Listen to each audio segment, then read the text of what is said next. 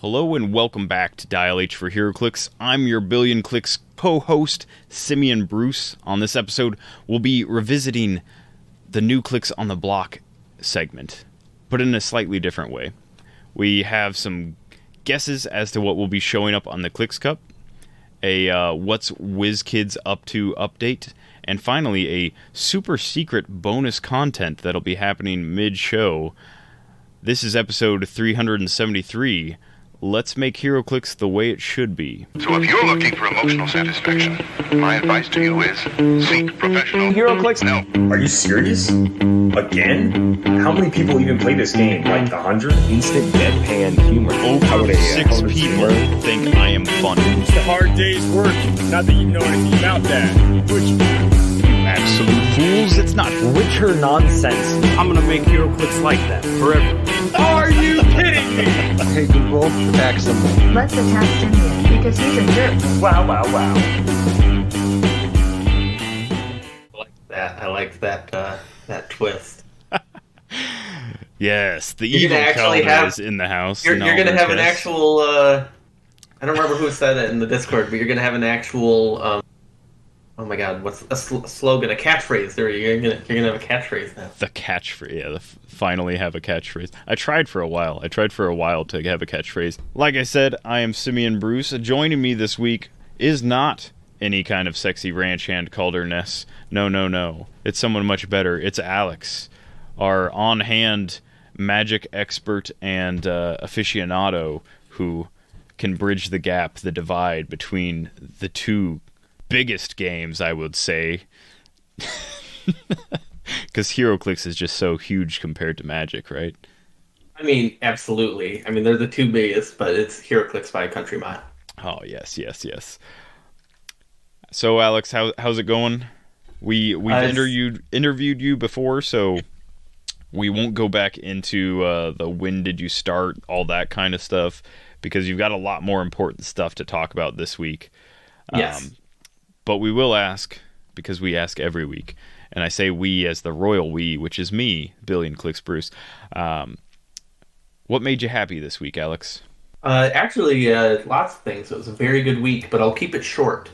On Tuesday, we went over to a friend's house for a doggy play date. They got a new puppy. We brought our dog, and they got to meet and hang out and have fun, and that went great. We weren't sure how it was going to go, but it went spectacularly. And then we also played some board games with them. One we spent the most time playing is a game called Forgotten Waters, which is a cooperative game where you play as a pirate crew, and it's all very, it's a very humorous game. But basically you each have a person, you put it on the page of the book. There's like a storybook kind of thing. And you put it on the page in order to take actions. You do that simultaneously, then you resolve them top down. There's a fully voice-acted companion app for the game to tell the story, and you have to kind of choose your own adventure, make some decisions. It's a lot of fun. And then the other thing was actually earlier today, before we recorded, I went over to a friend's house and we played Heroclix and stuff. So good things. Nice. Yeah, I really like cooperative board games. They seem to be few and far between, but I recently played, Betrayal, which is a mostly cooperative game. Mostly. Yeah. Until mostly. It's suddenly not. Until eventually it's not. But yeah, it's so much fun to kind of have almost zero competitive aspect, and it's just, fully can we group together and defeat this whatever thing. But yeah, I get that. That's pretty fun. What made me happy this week is, since you're listening to podcast, clearly you're listening to this show if you're hearing me right now. You should also listen to audiobooks, because we're not sponsored by audiobooks. By the way, we are sponsored, because I already forgot. We are sponsored by CoolStuffInc.com, where you can find cool stuff in stock every day, including all the latest Heroclix singles and sealed products. So you should check them out at CoolStuffInc.com. And while you're doing that, you could listen to Audible. We're not sponsored by them, but Audible has done a new original-ish series with Neil Gaiman. It's doing the Sandman comic series, the graphic novel, I guess is the best way to put it.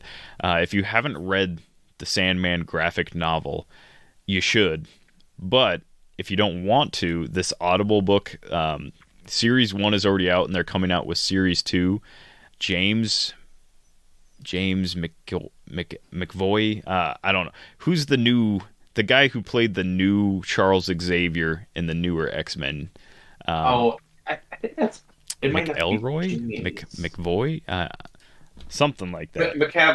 McAvoy. That's why there's an extra syllable. Yeah, it was close. Yep. So he plays the role of Morpheus. And, he's just got like a really good voice.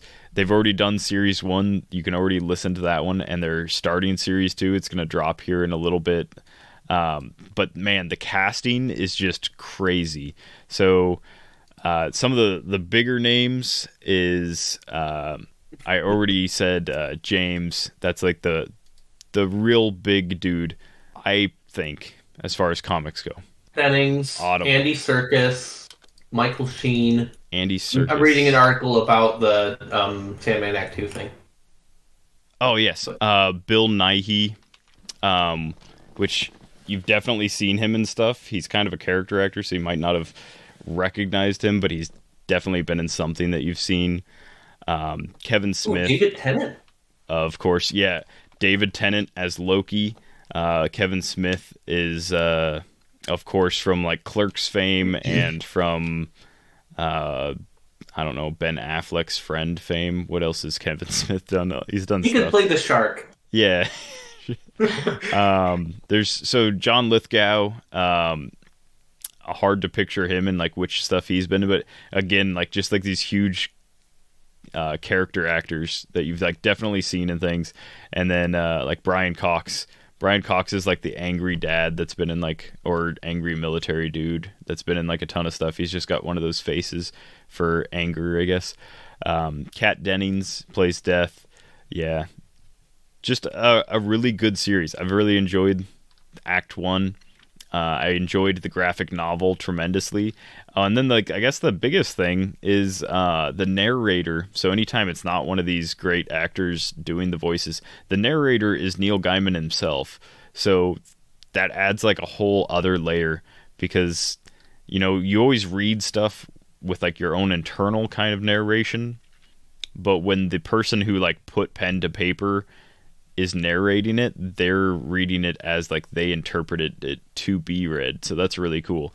I've really enjoyed Neil Gaiman, and he's got like that really deep British kind of voice, kind of like a Tom Waits kind of thing going on. So I enjoy that. But yeah, that's what made me happy. They announced Act 2's coming out. I really enjoyed Act 1.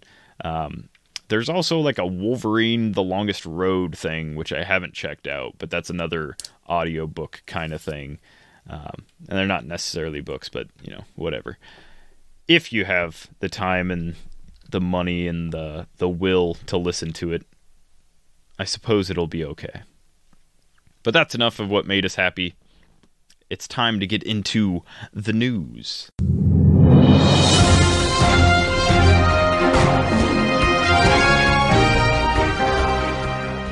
All right, the news this week is kind of short and sweet, but WizKids is kind of trolling us on Twitter a little bit, and it's fair because, I mean, have you seen how people treat the people that run the WizKids Twitter handle? So yeah, but WizKids posted today. They posted some Wonder Woman 80th sculpts. And then thrown in the mix was a Batman with Jarro 3D rendering, which we saw this as a actual sculpt sitting on like a shelf at one point, way back when, I think early 2020, as a convention exclusive. So we know it's there. It's a thing that they made.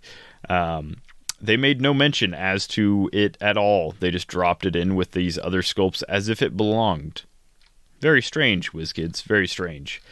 They also a couple days back, they dropped a picture of a Kree soldier, what appears to be a Kree soldier. He's squatted down with a rifle in hand, and what I'm guessing is some sort of higher up Skrull, some Skrull lady. I don't know if it's the queen of the Skrulls or not, because we don't have any details on them. It's just the 3D renderings that they posted. But yeah, cool. Pretty sure that's going to be Empire. That's the only set that's coming up that makes sense for those two figures. And that's pretty cool. I really like the Kree. I really like Skrulls. Not nearly enough Kree in Modern, but we have a ton of Skrulls to work with, so hopefully the set's chock full of them. I mean, we should get a lot more Kree in Empire, because Empire's Skrulls and Kree team up together under Hulkling. Right, yeah. So essentially the storyline is like a third threat that is outweighing the Kree or Skrulls, so they have to team up to once again fight, what is it, a living tree or a living rose bush, something like that is I think what the storyline is. I haven't actually read the whole thing. I just read like the prelude comics, so I'm not sure. I haven't gotten into it either yet. But yes, it sounds interesting. I know Hulkling is actually part Skrull, if I remember rightly. So yeah, he is half Skrull. Yeah, that makes it like an interesting dynamic there. But yeah, I'm just excited to get more of the, let's say, outside of Earth kind of figures, because sometimes we just get a real lack of those. And it'd be cool to be able to do like Annihilus, Brood, Kree, Skrulls. And sometimes we get... Sorry, didn't mean to interrupt. No, go ahead. Sometimes we get 3 X-Men sets in a calendar year. Yes, sometimes it's all X-Men. Turns out mutants don't happen on other planets unless it's like the Super Skrull X-Men guy. I don't know if that really counts. Yeah, we've got moon mutants. They're called the Inhumans. Isn't that fun? And then next up on news is speaking of WizKids, Master Mold is popping up in stores all of a sudden. From out of nowhere, Master Mold arises. Alex, can you give us more information on that? So, before I start talking about store stuff, I am the manager of a store, so that's how I know a lot of store stuff. But, we have 2 stores in Michigan, one in Frankenmuth, one in Bay City. We're called the Stadium. But, so Master Mold is a 1 per store promo for organized play purposes. We got ours shipped to us. We got it this week, and I was very excited. And then I realized that I have no idea how I'm supposed to get this out. No one ever told me. So I managed to get a hold of someone at WizKids to be like, "Hey, is there anything that's going to be announced for this? Should I be holding on to this? All I know is it's for organized play, but know nothing else." And the response I got was basically that they wanted stores to be able to be flexible with it, so they did not create a direct organized play program for it. And stores can pretty much do what they want in order to give it out at their discretion, as long as it is organized play pricing. The intent is it is something that stores can use to help players come back to their store and have a great kickoff of coming back to events after... what's the word we use instead of the other word so we don't get in trouble, Simeon? Despacilla? Despotellus, yes. Despotellus, yes. So, as a result of Despotellus not having in-store play, it's a way to help people to drive back to stores and things for that. So, if you want Master Mold, you should get a hold of stores in your area to figure out what they're doing. And since communication on this has not been great prior to this, maybe I'm just ahead of it and they're going to say stuff otherwise. I don't know. But make sure that they're aware of how they're supposed to give it out, and they need to come up with their own plan. Personally, I haven't cemented what we're doing, but it will be a sort of month-long event sort of thing. I do also know that they will become available in other ways later, and it'll still be limited, but I don't know if it'll be a buyable or if it's going to be like a con promo, or I don't know anything of that sort. Right. And I also don't know timeline of that. Maybe it becomes available in other ways 2 years from now. I have no idea. So Yeah. It's definitely, communication is definitely key. If you're not a store manager, or you're not like the person that helps your store order Heroclix kind of related stuff, making sure that like you get this in is kind of like hard, because I don't think, did WizKids prompt you to order this at all? They did send. I'm on. They have an email list for stores that I am on, but I think a lot of stores don't know it exists. So I did get an email saying, "Hey, this is going to be coming out. It's going to be a one per store thing. It's for organized play. Talk to your alliance. Their alliance is the distributor for a lot of HeroClix stuff, a lot of WizKids stuff, at least as far as exclusive things. Talk to your alliance sales rep for more details." Now, who knows? Maybe the lack of communication is just from my sales rep. Generally speaking, he just tells me what he's told. But maybe he just forgot something. I don't know. Yeah. It's kind of a gray area, because, I mean, we had, I think WizKids just barely said, like, Master Mold was going to be released, or, like, hinted at it, and then very quickly, all of a sudden, we were seeing stores getting it, so... Yeah, I'm of the opinion that if it is for organized play, that it should definitely include organized play. I know that a few stores out there probably won't be hosting organized play, so how they determine how they'll give it out. Our store still isn't yet. Right. We're hoping fall, but we don't have things concretely set yet. Hopefully soon we'll make a concrete plan, but still kind of following things and developments as they happen. So I do appreciate that it gives stores flexibility for timing for it. That I appreciate about the flexibility the most, even more so than coming up with formats. Yeah, that does help. That does help a lot, because being able to run like a league or like a couple week event, or however you want to do it, is definitely better than determining like all stores must run this event within X amount of timeline, or you don't get future events, or like, whatever they other kind of prize givers have determined. That the biggest thing I don't know, though, as far as like the flexibility is good, but when does this become modern age? What if they make it modern age before some areas are really safe to open back up for in-store play? That'd be really awkward. Especially because, like, let's not pretend Master Mold, in my opinion, will definitely be competitive viable. Like, oh, for sure. We've seen it sail even just as a leadership auction. on a robot team. Yeah, just Very like good. for the cheapest robot leadership option, not even counting all the other random stuff he does. But yeah, he does have like quite a list of random, like, accessible point values and interesting stuff he can do.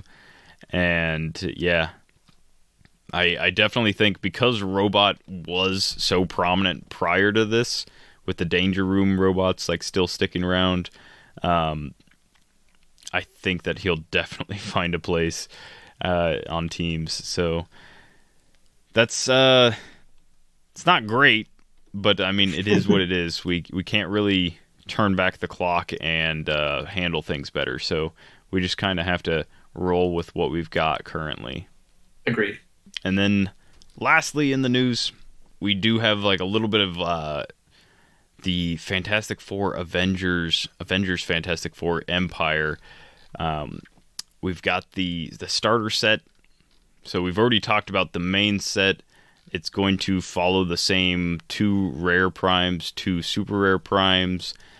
There's going to be the standard 11 chase figures. I don't know how standard that is, but almost 12 chase figures. And then we do know, well, we kind of know at least half of the chase figures are most likely going to be the Venomized X-Men due to the side of the box and just how WizKids tends to pump out Chase Venom stuff. They're really cool sculpts, but it's kind of like laying the cards right out on the table because Yep. the Venom chases have been, let's see, Earth X, What If, there's got to be one more that They I'm weren't forgetting. chases in Spider-Man and Venom? Spider-Man Yeah. Venom Absolute Carnage. That was kind of like a hodgepodge. That was Yeah. obviously throughout.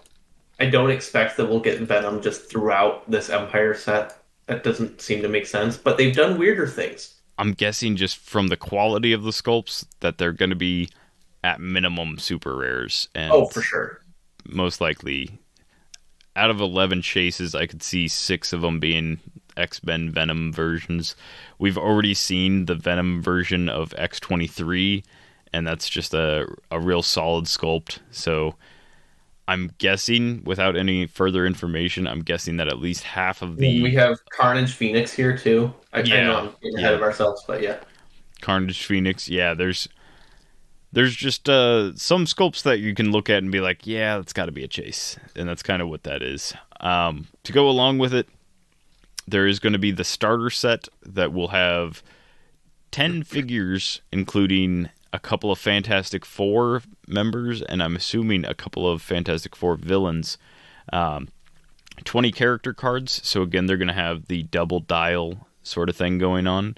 18 object, terrain, and bystander tokens, which that can be any combination of those 3. So no idea how many bystanders or anything else. 6 double-sided thick map tiles with no folds. That'll be like the Wonder Woman starter. Right. So you can kind of build the map as you go, kind of like make it interesting each time.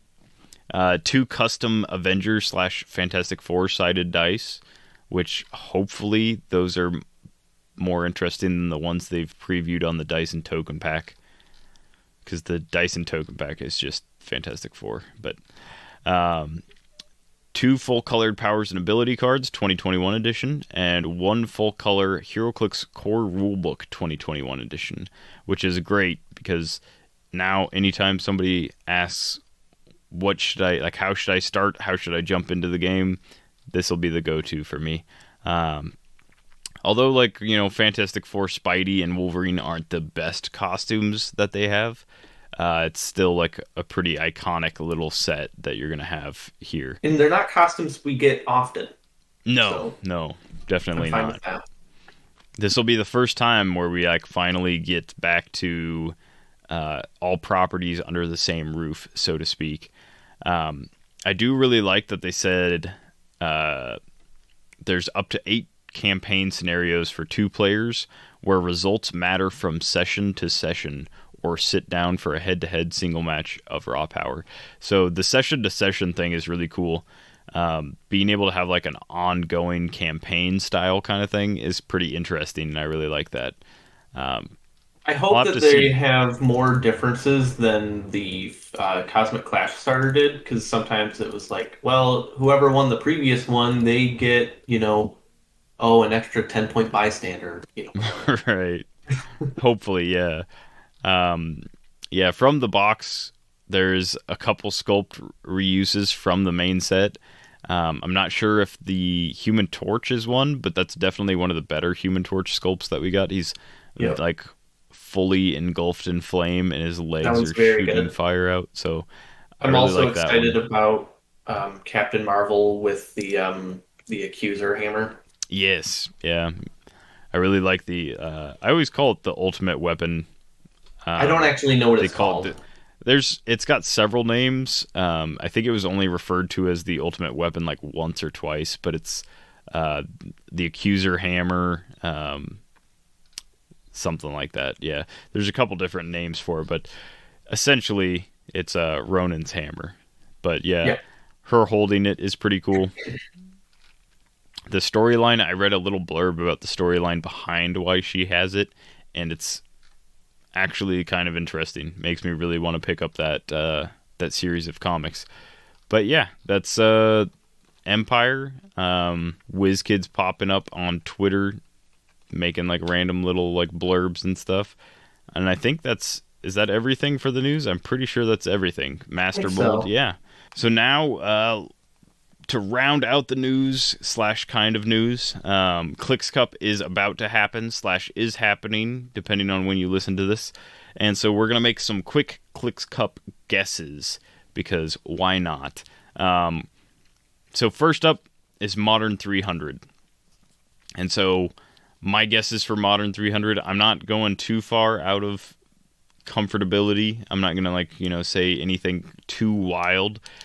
Due to Wingard getting a full errata showing what he is capable of, which has essentially made him back into like what he used to be able to do. So now we for sure can use Wingard to his full capability. I'm going to say that he makes a return in the 300 Modern. He won Nationals and quote-unquote Worlds last year, so he's definitely still a piece to be reckoned with. We only got a few more bystander creators, so why wouldn't he get better? And then to go along with Wingard, I think Sky Tyrant, he's been appearing on pretty much every list I've been seeing, so I think he's going to live up to his surname and just kind of rule over all of the click stuff down there for Modern. On Jason Wingard, are they changing the ruling to? I know that they did the errata, WizKids official errata, and it works the way it used to. But originally, it had been ruled differently for the Clicks Cup. Do you know if they were changing that? That I don't know. I haven't followed the Clicks Cup rulings too much. Possible. I haven't looked because I'm not going obviously. But because Joe is like pretty on board with WizKids, I imagine that was like a preemptive ruling, and with the actual full errata, they'll go with those instead. Mm-hmm. But yeah, if they do make a change, then I agree with you. Otherwise, I don't think we'll see much Jason. And I'm sure there will be people there that will play Jason. I'm sure of that, but I don't think it'll be a lot. It is possible that people planned on running teams prior to the errata, and seeing Jason's change did not change their opinion of what they were going to run. So it's possible that some people just skipped him because they were planning ahead of time. So there's that option. I think he still makes a really good drop-off team where you can just carry him and then just the other idea is any bystander. Maybe there's a lot of we're looking at this the wrong way. So many of these of competitive events for the last over a year for Heroclix have been online, right? How many people that are looking to play in this, spend a bunch of money, fly out or drive or whatever for this event for several days, play in this really competitive field? How many of them have actually bought all of the physical things they need for the teams they've been playing? Oh yeah, online? You're definitely not going to see they're any just of the, oh yeah, I have all this stuff for Jason from before. Maybe I'll just play Jason. The 7 Brainiac sidelines are not going to those aren't going to show up. At most 1 or 2. Yeah, I think sideline was the main thing, but as far as main force teams, it's a good thing that X-Men Rise and Fall wasn't out yet, because that would have really pushed some budgets as far as what can you get onto your team in time to throw a wrench in other people's stuff. But that being said, X-Men, there's going to be a couple people with full Secret Six teams, a couple people with some Herald, Lantern kind of style teams, because if I had 2 Guy Gardners and I had a really decent taxi like Chip or something, that's a really good play, dropping a double flurry blades across the map. But yeah, I don't know. It does kind of depend on what have people been actually collecting in the interim between these big tournaments. Yeah, I think Spider-Man, Venom, Absolute Carnage, a lot of that set is still really solid in Modern. Even if you're not going for theme, just having the cheapest barrier Doppelganger being one of like the best monster pieces. Yeah, There's due to a ton of room. like a lot of the kind of more ground level focus, we'll say, of the set. There's a lot of just random cheap figures, like low point figures that could be squeezed onto a lot of teams. I think that set actually is very, very good. Oh yeah, absolutely. And not even just at the, high hitters that people think of. Just like, filling out like a keyword. There's a few things that like always catch like the right keyword in that set. And then two figures, I never actually said it. Figures that I think, I definitely agree Sky Tyrant. If you don't think Sky Tyrant's going to be on at least 6 of the top 8, then you haven't been paying attention to Heroclix at all for the last 4 months. I don't necessarily think we'll see a lot of actually Secret 6 teams. I do think that if we do see high Secret 6 representation, it'll be probably more monster teams. And then another figure that I think we will see a lot of is... oh my god. Obviously Dark Phoenix, right? But the other one I had in mind was... I think Dooms are going to be... Yeah, thank you. Possibly up there. Yeah. I think that we'll see a lot of Dooms. I think we talked about what have people actually been getting their hands on physically and collecting, right? I think a lot of people got the Dooms just because, like, oh my god, they're Dooms. They're cool. And a lot of people are probably very itching to... let their Dooms stretch their legs after spending, what is it, like $500-$600 for the set? Oh yeah, and it does well. Like the great combo of the right combo of Dooms does very well in the right matchups. It's kind of crazy something that how you can how do much very they can well. kick off. You can do very well against the Secret 6 teams with them too. That helps a lot. Like yeah. Even though Secret 6 teams apparently aren't being played a whole lot of people are afraid of them because you do have to like keep in mind, well, what if I do play against a Secret 6 team that can have full map reach and, ping me from a heavy object and I can't equip anything and Commissioner makes them double tap me on their biggest hitter and, all of this stuff. Like, yeah. What do I do against that? I got to be able to do something. Just like Unimind back in 2017, 2018 used to be the team to beat. Secret 6, even if it doesn't show up locally, it's still a threat out there. It's still something that you have to calculate for. I think Sky Tyrant and Commissioner. Scarab and Scarab too. Those are the big three, I think. Commissioner for 25 points is one of those things where it's like if you have that leftover and you're not theme, like that is probably the best 25 point piece in Modern. Pretty close. Dark Phoenix for 30 points, really solid. For exactly 25, yes. Yeah. If you're talking exactly 25, because there's stuff that's great at like 15, stuff that's great at 30, but specifically 25, it's like Fulcum or Commissioner. And honestly, between the two, I'm gonna go with Commissioner because he's a better offensive piece, whereas Fulcum has to be. It's a retaliation only at 25. So we don't need to just hammer on Commissioner forever but they seriously could have made that a 50-point figure and I'd still be like, man, that's really good. Yeah. If it was just his 50-point line, they needed to make at least one of the Secret 6 cheaper so they could make the terrible ones fit on a team with it. But yeah, and then as far as silver goes, because there's going to be a silver event, there's also some sort of like friendly something or other event. I can't remember exactly what, but the main event. I know there's a lot of battle royales and stuff. Yeah, main event wise, they've got Team Sealed, the Modern 300, and then I believe silver is the third main event. As far as that goes, my guess is as far as what is going to be shown in silver. Unimind has not gotten that much worse. The fact that Unimind can't perplex damage is slightly worse, but hardly like makes a difference. You could build around that if you wanted to. I still think Anarchy from Joker's Wild is one of the best control pieces for board. Like any kind of map, doesn't really matter what your opponent puts you on or what you put them on. Anarchy can really just wreck your opponent's strategy, whether they want to come to you really quick or whether they're like one of those barrier kind of teams. It just kind of really destroys what they want to do. And then on top of that, I think Krakoan Revival, with being able to reach all the way back in Silver, not all the way back, but a little ways back in Silver, I think Krakoan Revival gets a lot better. And same with mission points. I think there's going to be at least a couple. I know Kalder's running a mission points Silver team, but I think it's actually a pretty solid play because of all the options that you have in Silver.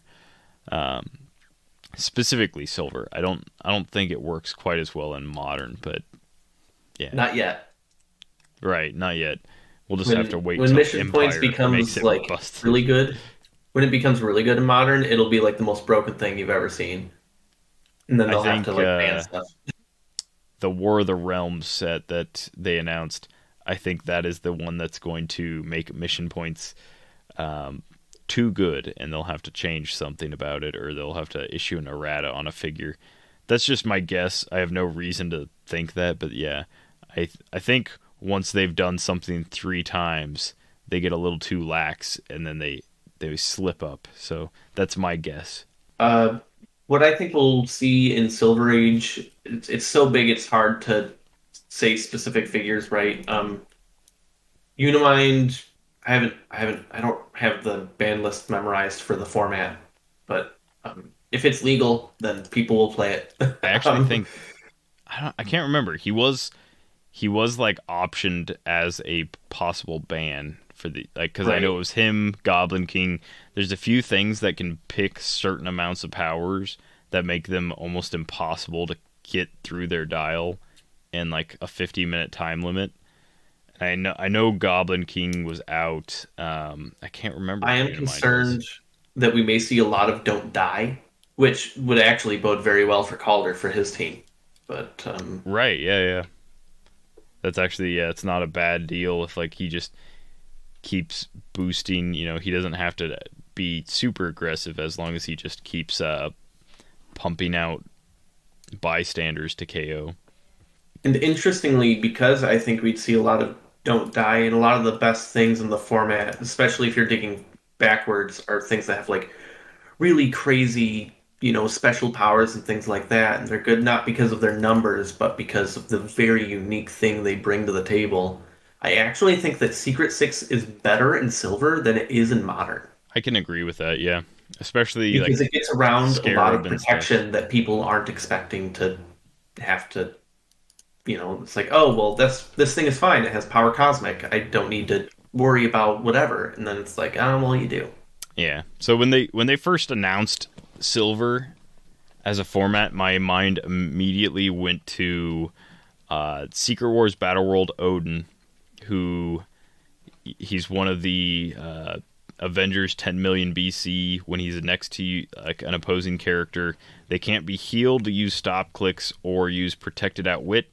On his lower dial, I think a 120, he also has outwit printed, and he has a once per game use a ranged attack with like 8 range or something like that, which is really hard to do with like the kind of play that I make with him.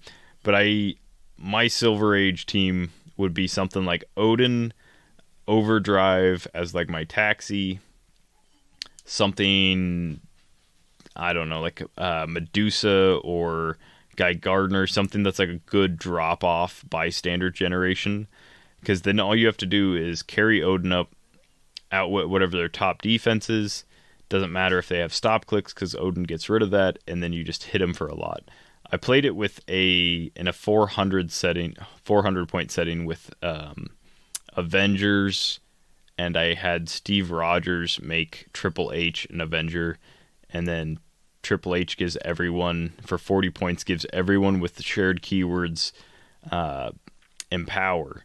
So Medusas were hitting for like 6, or like the hairs were hitting for 6, because they like all the Medusas had Empower, Odin had Empower, Voyager had Empower. That's how I played it originally, and it just like anything with a stop click as its main defensive thing just gets wiped. Like you just hit it for like 7 damage and it's just gone. But Silver allows for like so much weird stuff like that it's really hard to pin down what's going to be in the top 8, because you could have something that is don't die tech that doesn't use stop clicks, like Danger Room kind of style stuff. Or Lockjaw. Or Lockjaw. And Odin doesn't do anything to like help that or to like destroy that. But then alternatively, you could have something like a Danger Room guy going up against an Anarchy, and your Danger Room Magneto takes like 3 damage from an Anarchy bomb, and he doesn't just take the 1 damage because that's not coming from an opposing attack. So, he takes the full 3, and all of a sudden he's down dial and he's almost dead. And if he takes another bomb, he's just gone. So it's weird. It's real weird. It depends heavily on which matchups go up against which. But it's a very interesting event. I'll be most interested in Silver. Modern, I kind of like, no matter what wins, I'll be like, oh yeah, that makes sense. But Silver, it'll be interesting to see like what the top 8 was and what breakdown in the bracket, if there was any like rock paper scissors kind of stuff going on in there. Yeah, I'm very excited to see the teams. I am hopeful that there will be variety, but at the same time, I'm prepared to be disappointed. I always prepare myself to be disappointed when it comes to Heroclix. That's just the best course of action. But that'll round up news, and so now it's time to get into kinda sorta some new clicks on the block. So, you screwed up. You know what you did was wrong. The question is, how are you going to make things right? Maybe you were trying to be cool. Take it from a guy who's been frozen for 65 years. The only way to really be cool is to follow the rules. The last thing you said before that is almost a new clicks on the block take. Just prepare yourself to be disappointed with Heroclix. That is.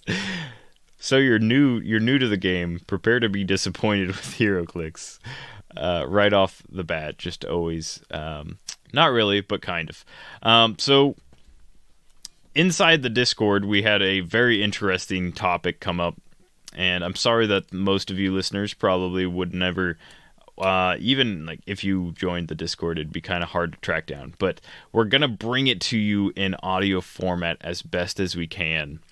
And so this is something that I was kind of aware of, but not nearly as aware of as Alex here.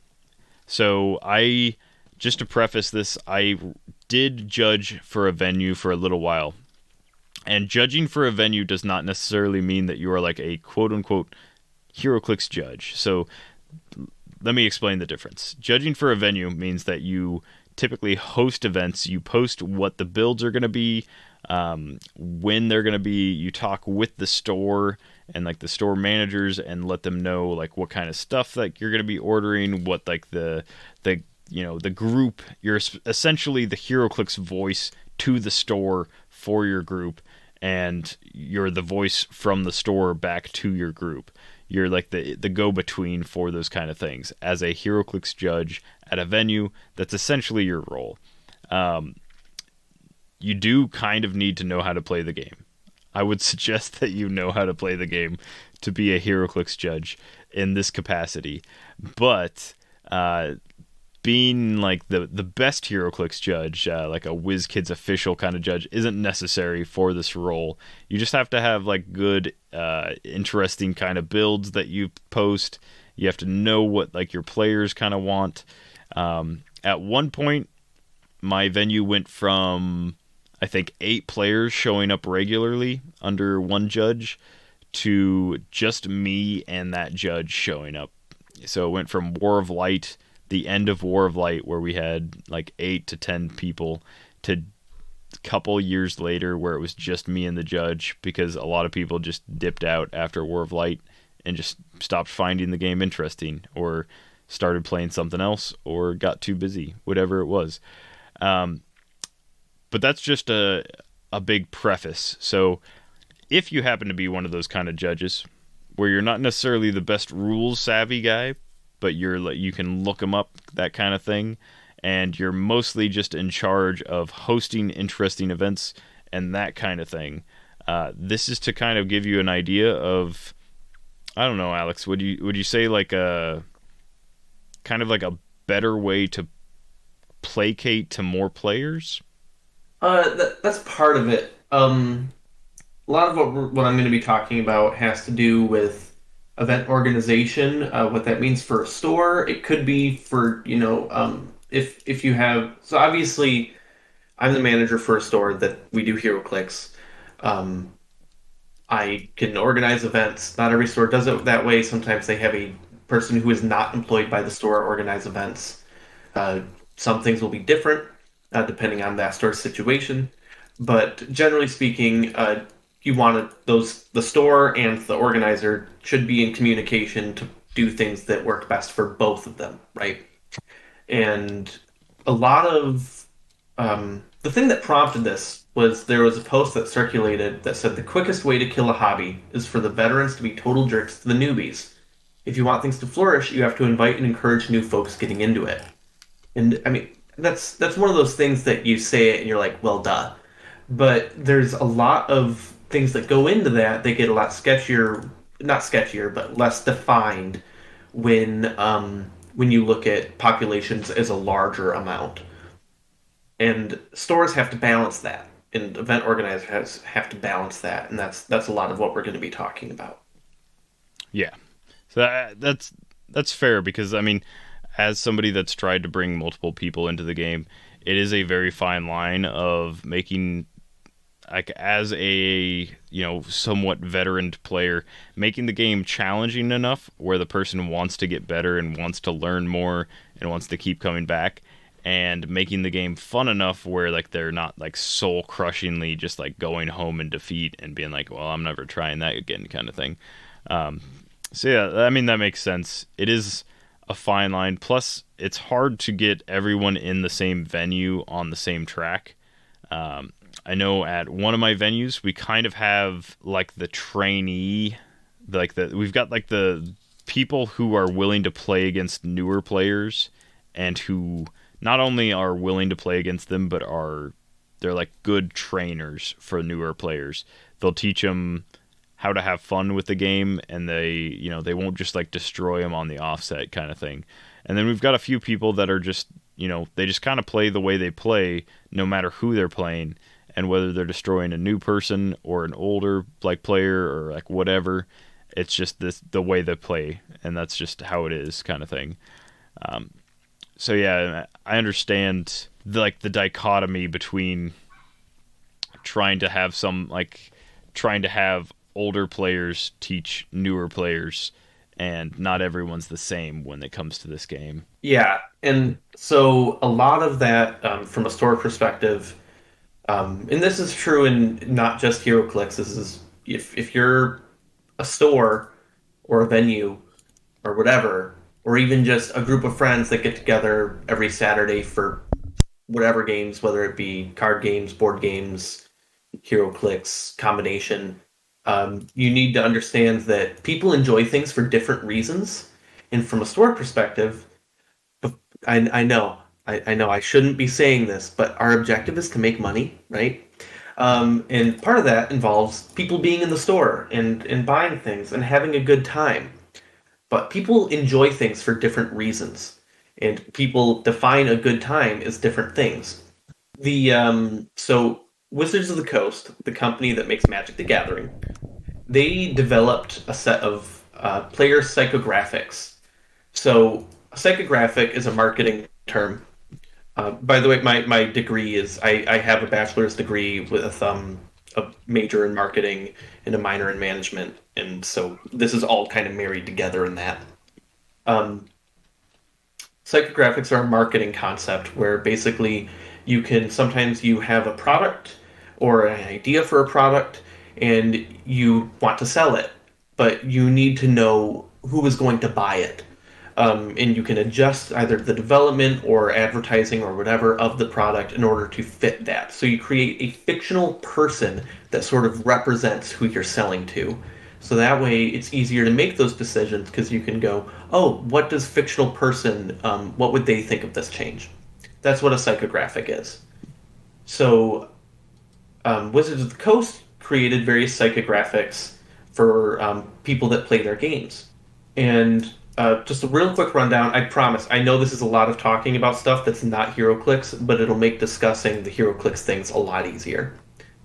So there are people that the psychographics that care about why people enjoy the game, and then there's aesthetic profiles that care about what they enjoy of the game, which I'll explain that.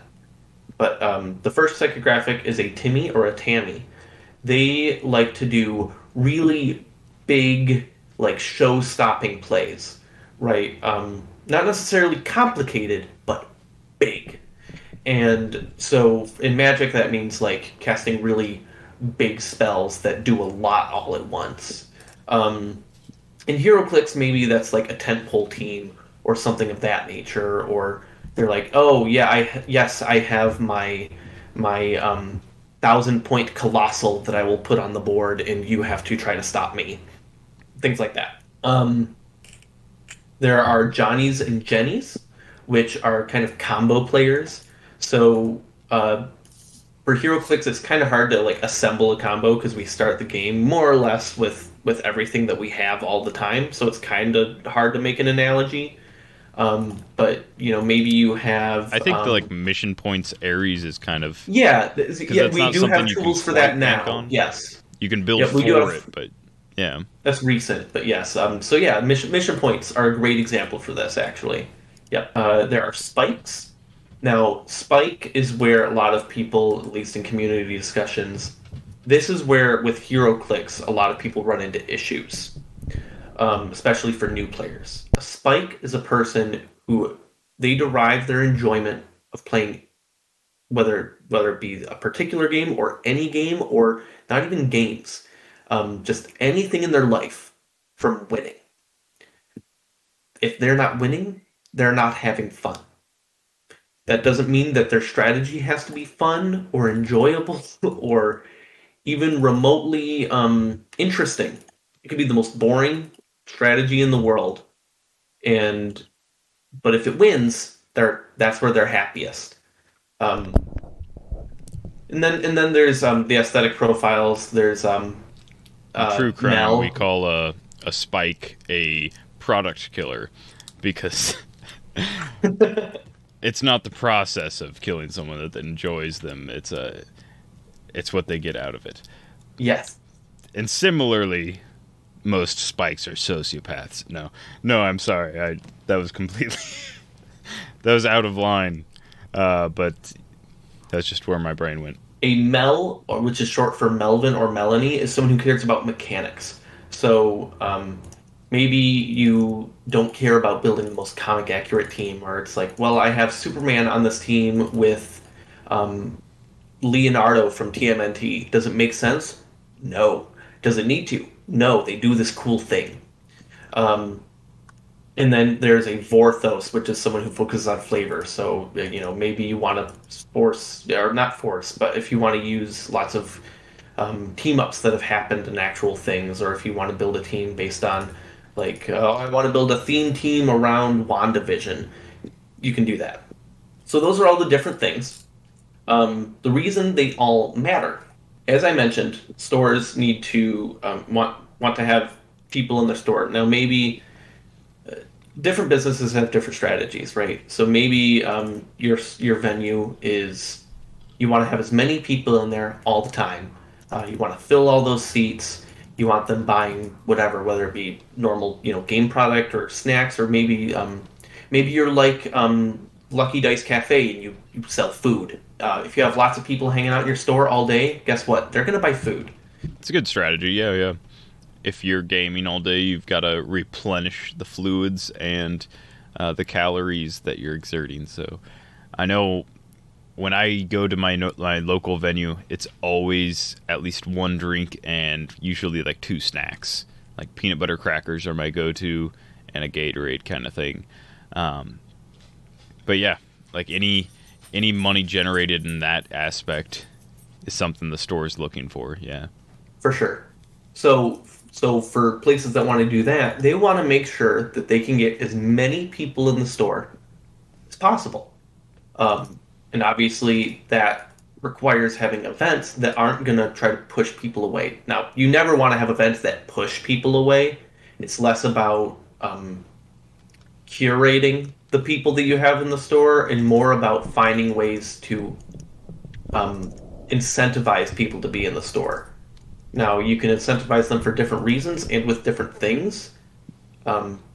Some of the stuff I'm going to talk about is easy to think like, oh, well, we don't want these people in the store. No, we want them in the store, but we need to encourage them in order to do the things that we want, if that makes sense. So if your goal is to have as many people in the store as possible, you need to organize events in such a way that you're not discouraging people, or that you are encouraging as many people as you can. So lots of places do this with, there's casual night, or there's an event where you have to play with these various restrictions and things of that nature. We don't want to make our venue just a casuals only kind of venue. Right. Because the spikes are just as important as like the mells. We want the people that have interesting builds and interesting ideas and stuff to feel as good about playing as the people that are in it to win it kind of thing. And similarly, like the people that just want to see like a thematic kind of battle happen, we want them to have a place just as much as everyone else as well. So we have to kind of like marry all of these ideas, not necessarily at the same time, but in like the same venue, while not making it like a prescription where it's like, this is the venue for strictly casual play, for like just like only fun happens here, kind of thing. Because then we essentially limit the venue to what kind of community it can have, and that's slightly detrimental to the community at large, but essentially to the venue. The venue loses whatever kind of money they would have gotten from those players. So to add to that, it's easy for a lot of, and I've seen stores do this, and usually they close.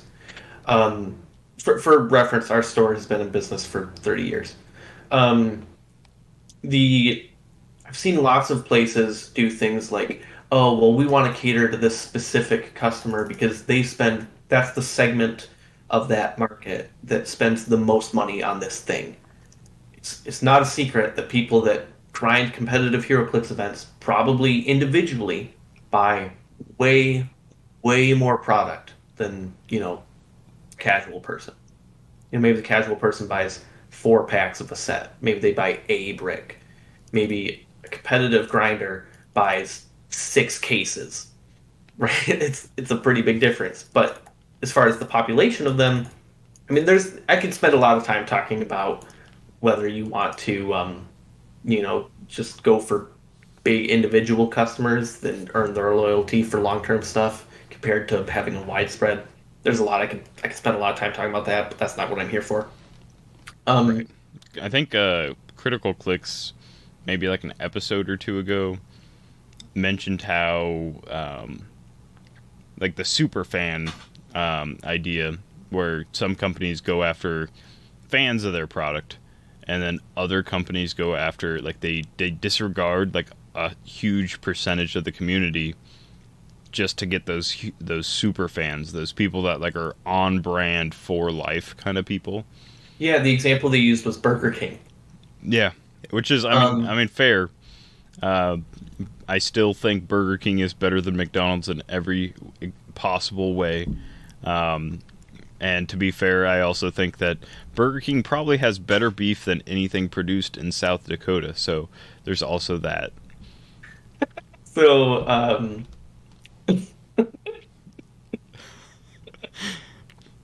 he'll just be livid when he hears it, and he can't do anything about it. That's the best part. That's the best part for me.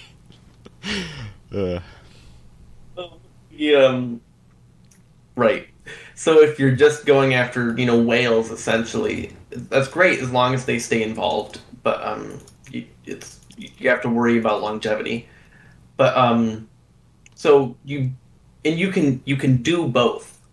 You can do both, and a lot of that has to do with, as I had said, encouraging people to come out for things for the right reasons, as opposed to forcing or punishing them for doing bad things.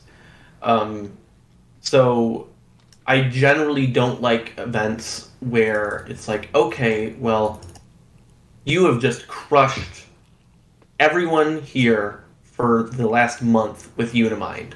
We're going to ban Unimind. I don't like that. That is feel bad for the person who enjoys Unimind, whether it be for spike reasons or maybe they just enjoy what the figure does. They think it's cool. Maybe for whatever reason they have a real attachment to the character of Unimind. I know that if I was playing somewhere and someone said, "Hey, the best Doctor Strange ever made, we're gonna ban it now," I'd be pretty upset. But I had notes. Where did they go? It's probably, So- I mean, if they were going to ban a Doctor Strange, it would probably be the D20 one. That's the It is closest very to good. Faust. He's pretty good, yeah. So, in management, there is something called Theory X versus Theory Y management. Theory, and this is, I mean, it's quote management, but it's more of any kind of communication or relations to people. Being a judge for any game is really about communicating. Half of the job is all about de-escalating issues and conflicts. Obviously, game knowledge matters for making rulings, but for example, if I'm judging, I've judged Magic tournaments way bigger than any Heroclix stuff we've done, but I've judged Magic tournaments with over 200 people in them, and for our store, and probably half of the judge calls I would get during those kinds of events are not about a rules question at all. It's, hey, we have a disagreement about what happened. Help us come to the solution of what happened. And a lot of that has to do with making sure that both players understand what's expected, that they agree with the outcome, and that they understand how we got there. So that applies universally to all of this. It's kind of like be a judge and show your work kind of thing. So like, as far as like, if it was like a math Yes. problem, it would be like, you have to show your work. You can't just be like, the rules say this guy's correct. The guy on the right is correct. You have to like show your work and walk them through it, as it were. Yes. So, with conflicts of a player just keeps soul crushing people, you want to find ways to make that player understand without attacking or belittling or making them feel like they're being punished for enjoying a game. Because to them, they are enjoying it. So the easiest way to... I'm getting ahead of myself. So Theory X and Theory Y. That's the... Theory X is basically about people are motivated by avoiding bad things. So Theory X management says that I'm not going to do this because if I do, I will be punished for it. Theory Y management says that people are motivated by positive things that they can work towards. Examples for this in Heroclix stuff can be prize structure, right? So if you have prize structure that's not just about winning, maybe it's fellowship rewards, maybe it's, for example, Simeon, when you ran your Prince format, you had the special prize for, what was it, the person that had the most expensive team? Yes, that was the original intent. What ended up happening because of tournament layout, it ended up just being a like losing bracket versus winning bracket, and the losing bracket also got prized. But the original intent was going to be fellowship got paid out to whoever had the most expensive team, which was, yeah, that was the whole point of like the tournament, was just who can have the most ridiculously expensive team. And I think we capped out around, it was like $1,396 or something like that. Almost $1,400 team. Yeah. To be fair, they didn't have to prove that they owned the figures, but Yes. To go along with this, the Heroclix for Huntington's, the Silver Age event, Family is Everything event that Scott Porter hosted. What was it? It was a prized out for worst luck, for most thematic, runner-up for most thematic, and then I can't remember, there was a fourth one where it was like another fellowship prize for like probably like nicest player, because I think Emily won that one, but nicest player overall. But yeah, so yeah, those fellowship prizes, and going along with that, PJ on the offset before the event even popped up, PJ Bolin said he wasn't even going to, like, he wasn't going in it to win. He was going for one of like the fellowship prizes. He said he was trying to get one of the fellowship prizes with his team. So yeah, like it definitely motivated him to build not for the meta, slightly out of like the meta competitive kind of stuff that he could have done, and try something that he probably wouldn't have otherwise. And he ended up doing pretty okay with it anyhow. But yeah, he also got like a runner-up for best theme kind of prize, or most family thematic prize. Right. Now, so some people will look at those and go, I still just want to win. But you're at least giving them encouragement towards maybe not being so soul-crushing and kind of dicks about it. And more importantly, it gives the other players who maybe, lose a bunch, it gives them opportunities to still get something out of it, find some way to still feel like their time is being spent in a constructive, worthwhile, and hopefully enjoyable way. Now, if you have a really large attendance, say 24 plus people for an event, for Heroclix, that's pretty big. You don't need to worry so much about all of this, because when you have enough rounds in an event, the people that are playing Spike to win, they'll float to the top and play with each other, and the people that are looking to get enjoyment out of the game in other ways, they'll float not to the top and they'll play with each other, and they can still win stuff with these extra prizings, fellowship, whatever. Our events. Obviously I already said we're not doing events right now, but when we were pretty consistently having like 6 to 8 people.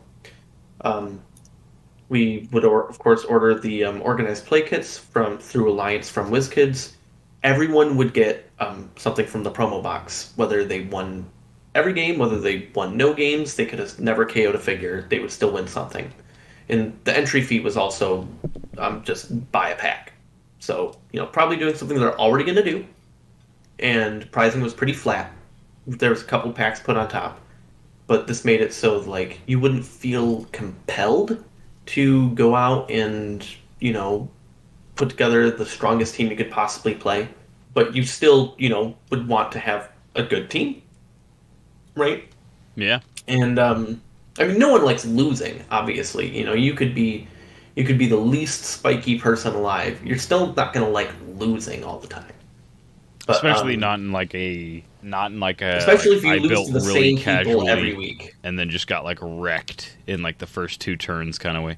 Because that's my big thing whenever I play, is like I usually make a team, and the team has like, I have one goal, I want to get one thing done, and you die before you can even start. And like, yeah, if my opponent kills me before I can activate or do like the one fun thing that my team does, then it just leaves like a real bad taste in like your mouth.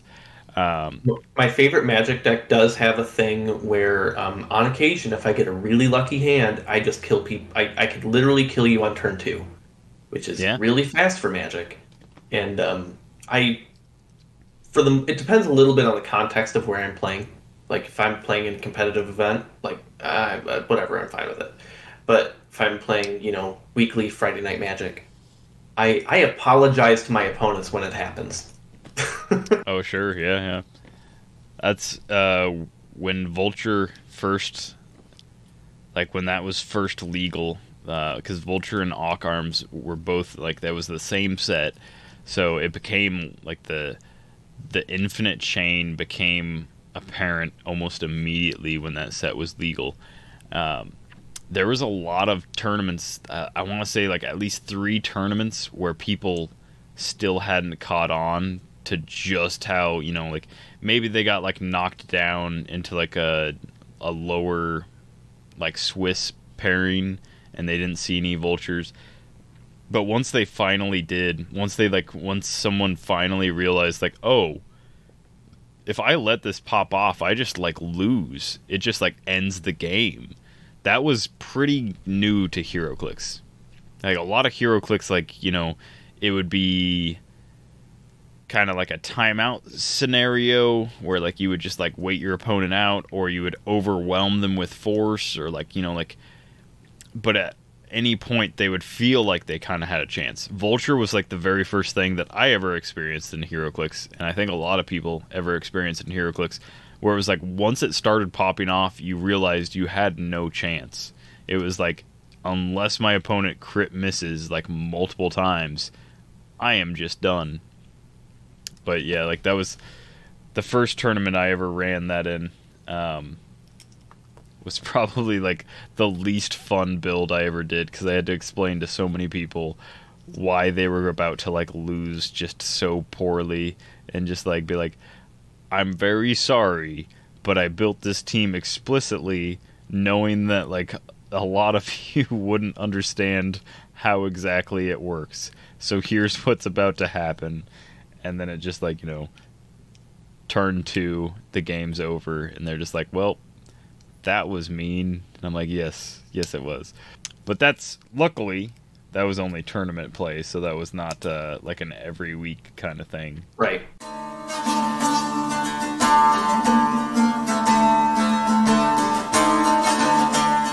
Oh, I'm sorry to have to interrupt you real quick, Alex. Sounds like we've got an important update. What could it possibly be? See, I think this update's got, you know, a grain of truth.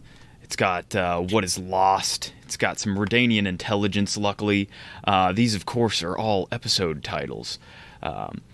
Kaer Morhen, one of my favorite episodes that is soon to be released. I haven't seen it, so I can't actually say that's my favorite episode. But luckily, this episode also, this update also comes with some interesting character development, such as Vesemir finally being unlocked. Great character that we've got there. Philippa Eilhart, as well as, you know, you can't have Philippa without Dijkstra. Of course, the Redanian intelligence must be their episode, of course. But no, I'm finally, you know, we're finally going to see some Kaer Morhen. We're going to see some real interesting stuff. And then on top of all of that, Vesemir's got his own little animated series also coming out. So that's going to be great. And this has been your week's worth of Witcher nonsense updates, because Kalder wasn't here to stop me. So with that, back to the Heroclix. I said all of that to basically say, try to encourage people to do things that you want them to do, but not everyone's going to do that, right? So what do you do when you have a problematic personality that is other people are having less fun at the expense of their own fun? Yeah, we'll just call it like a KN for like an acronym that makes sense. All right. Calder's never going to let you do the show without him ever again. The KN personality. Clearly no one would have those initials, so yeah, like this awful KN personality that's ruining everyone's day. How do we deal with them? So obviously, it depends on who you are relative to the situation. Like, I'm not saying that, like, if you are, you know, a random person, not to say that anyone is a random person, everyone is important, but you're all special in your own special way. But if you're just, you know, a customer at a store, maybe don't walk up to the person and be like, hey, that's not going to help anything. Now, maybe you can bring those concerns to the store, to the judge. We started this conversation with Simeon explaining that judges are sort of liaisons between A lot of times liaisons between a venue and the players in the venue. And I talked about how a lot of judging is conflict de-escalation. Let judges do their job, and let stores take care of things in their store. Now you can help them with that as a non-judge, non-store employee. You can present information to them. You can create the space for them to talk to the people they need to talk to, and you can do this without trying to muscle people out of a store, which no one wants. I mean, we're all here, as I said many times, to have fun, even if people have fun in different ways. We all want Heroclix to be the biggest game in the world, or the big two games in the world, right? And it can go both ways, even if you're not realizing that's what's happening. Now, that's if you're a person that isn't really in a position to enforce changes. If you are in that position, you should talk to the problematic player, but not in front of everybody else. You don't want to give space for them to feel embarrassed or for things Defensive, to escalate in other right. ways. Yep. Yeah. You don't need to give someone a reason to be like defensive, and the easiest way to give someone a reason to be extremely defensive is if there's like if there's an audience to, Yes. like, you know, it's very and hard. you already know in that human nature. Like, let's say I'm the problematic player, and someone, you know, the store employee or the judge or whatever, walks up to me, you know, just after I, you know, Giganta retaliate, double token, whatever, my opponent, and they're like, "Hey, why do you got to be so mean to them?" I already know that the person sitting across from me is probably not on my side. So don't do it in front of everybody else. Find an opportunity, and if players are kind of pushing for you to, like, hey, you got to deal with this, make sure you communicate to them. I will, but there is a time and place for this conversation. Don't worry, it will be taken care of. They need to, believe you that, that you need to make sure that they are assured that things will be dealt with. Because if they don't believe that, then obviously you have to live up to that end of the deal. But if they don't believe that, then they're not going to want to come to your store. And then if you make other people feel unwelcome, then through basically being like, hey, stop doing this thing that you like to do, then they're not going to want to come to your store. And now, obviously, this is all asterisk. There are some behaviors that's like, no, I don't want that behavior in my store ever. Those are the people you kick out of the store and ban for life. Right. That's not this, right? That's more of like an abusive to the person and not to the game.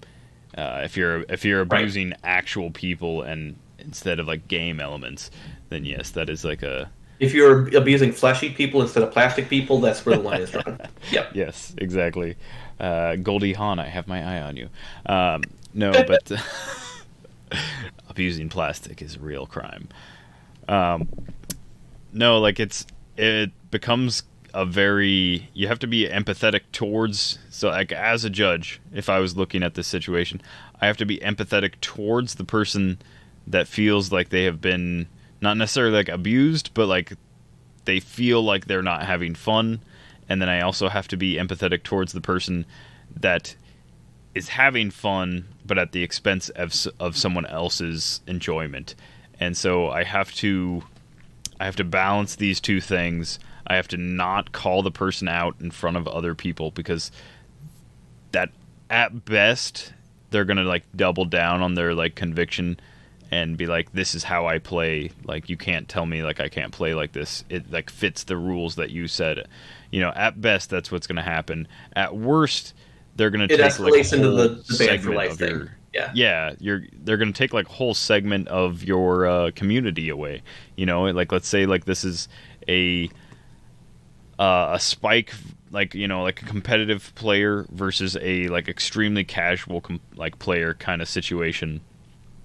I don't want to drive all the spikes out of my store, because they are like even if they're like a smaller population of my store, they are a population of my store, and I do want, especially in Heroclix, where we so like rarely have high turnouts for like a lot of these smaller events, I want as much turnout as I can get, and I know that the competitive players tend to turn out in higher numbers for like events more often than anyone else, just because and whether it's prizing or not. But yeah, I don't want to drive those guys away, so getting them like one-on-one, it puts them in a, I'm not going to say like safer space, but it's a more controlled environment where you can be slightly more vulnerable than when you're like in front of other people.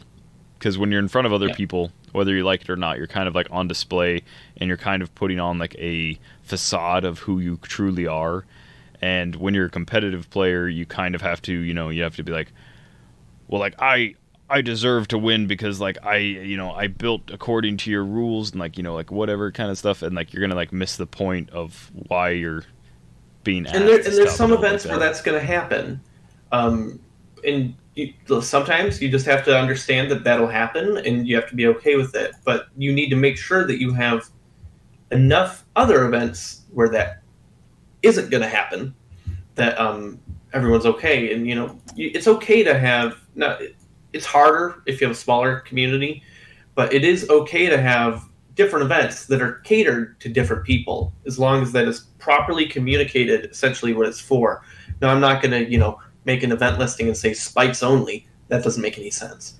But It doesn't take a rocket scientist to look at an event with a $30 entry and prizes worth, hundreds of dollars to go, oh, well, maybe if I've never played in a competitive event that's of anything of this caliber, then unless it's something I'm really looking to kind of push towards, maybe this isn't the event for me. Well, in like a weekly event, like every so often, like I wouldn't say once a month, because here locally I think it was more close to like once every 3 months, we would have like a 300 modern. It would just be called like 300 modern practice, and it was usually on like the build up for like a larger event, either like at our store or like close to our store, like state away or whatever. And this is why I'm a big fan of sealed for bigger prize events. Yeah, because you can't. There's nothing you can do and nothing you need to do about making sure that people don't build to be oppressive. Because everyone gets the same thing. Right. Even if like you pull oppressively, it's just like, well, that's like the luck of the cards kind of thing. There's no way to limit what kind of like lucky pull someone can get. Yeah, I was never like truly like, I was never a fan of the 300 modern practice nights, but at the same time, it's kind of like a necessary thing to have every now and then, because you'll have your like your good players at the venue who show up with like casually competitive kind of teams.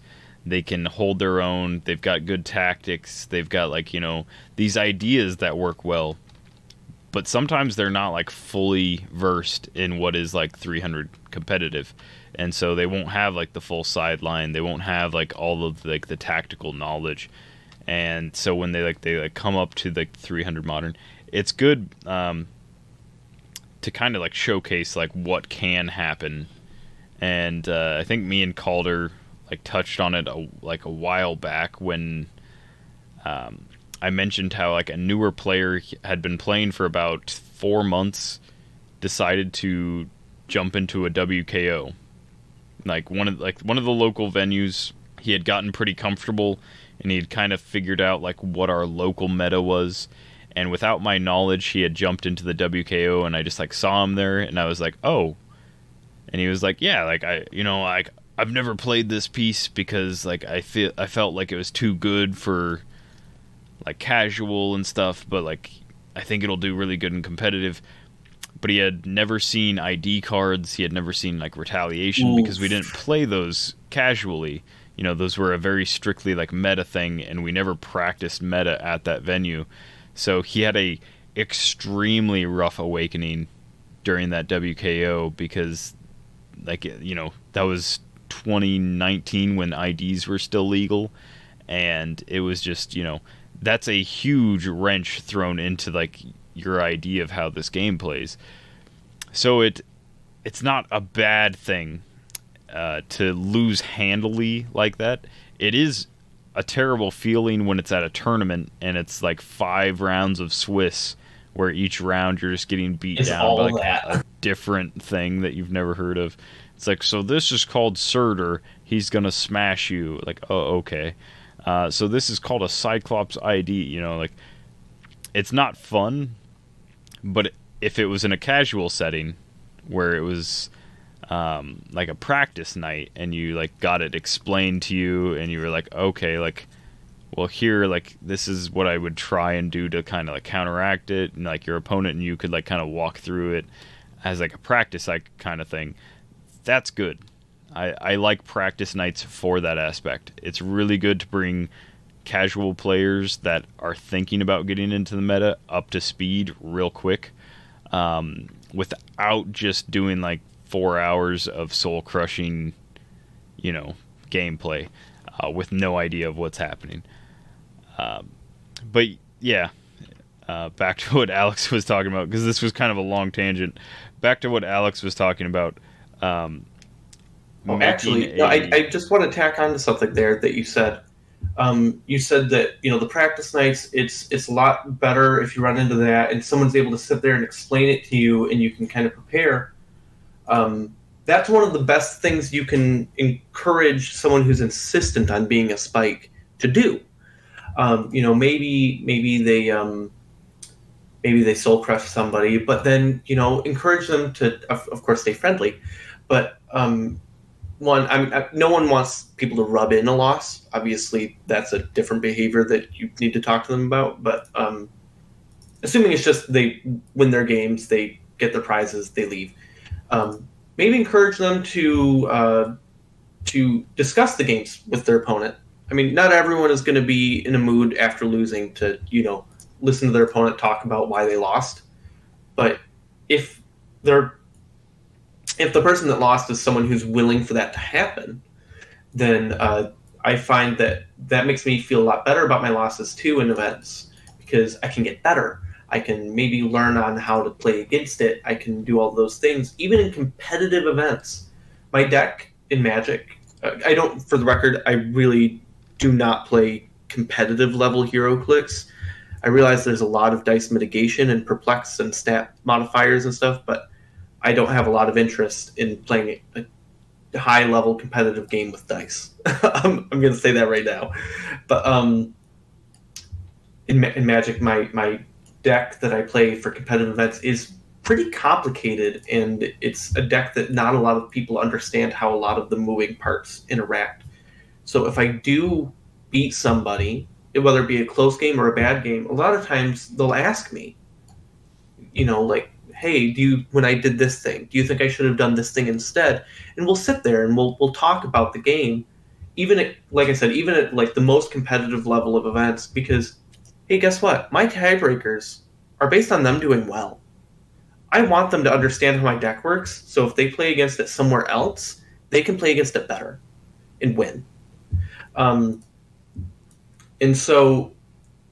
that also makes the loss feel, I mean, it's a little cheesy to say it, but like, you take a bad situation and turn it into an opportunity, and that can mitigate the sting. Yeah, that makes sense, because no one likes being timed out by like a Unimind that just popped a few things. But when you explain to them, like, yeah, like, because in Heroclix, sometimes you just meet like the paper to your rock, or like the scissors to your paper kind of situation. Sometimes you just happen. Yeah, it's a best of one format. So right, yeah, like you literally you have like a great tank team, a team that's just super defensive, and you just happen to go up against a team that like cracks that kind of defense. But like 9 times out of 10, if that's the situation you're in, you're already on your way to being like a fairly decent competitive player. If you want to be, you already kind of understand the game. Other times it's like, your opponent has to explain to you, like why, well, when you flurried like this character, you should have realized like my retaliation was going to be able to like retaliate and like take out this character, that kind of situation. There's a lot of like minutia and like a lot of different moving parts in Heroclix, just like any competitive game. There's a lot of like different moving parts where it's the better, not necessarily like the more you play, the more you'll understand how the game works, and like you'll never really be at like a perfect spot because the game's constantly evolving, but you'll definitely be at like a more consistent spot where you like understand up to this point, or you understand the majority of like this kind of game. Because like currently the way I feel is like I understand the game pretty well up to like 2020, and then 2021 hit and I'm like I have no clue what people are building with again. Like I'm in this like weird space again because I haven't been playing competitively, I haven't been playing in person, where all of a sudden once again I'm like completely unaware of what people are playing, and all these team builds keep popping up and I'm just completely confused as to like how they win and what their tactics are.